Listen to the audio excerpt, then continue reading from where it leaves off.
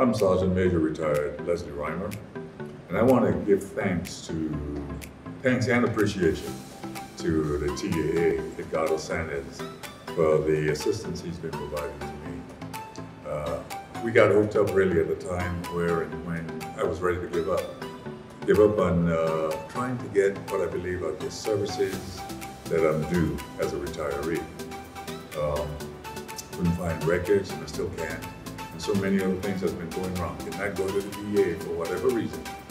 And so I've been pushing and trying to bridge that gap between getting out of service, out of the armed forces, and getting the services that I believe that I'm due. The TAA has consistently worked with me, encouraged me, inspired me to continue to push, believing that he could help.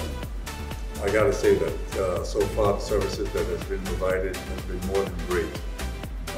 We have gone so far now as to where I am being evaluated, at least that far, is a big piece. Really weren't expecting it. Not to say that I didn't believe in his abilities, I just didn't believe in the system anymore. At least now I see that things can work if you have someone working along with you. I just want to give kudos to Edgardo and give blessings to him and his family, that he can stay strong and continue to help and assist folks like myself. I'd also like to give thanks to Miss Marilyn Bernier out of Puerto Rico, whom I made contact with through Sergeant Sanchez, or Mr. Sanchez, if you will. I want to give thanks and appreciation to her as well.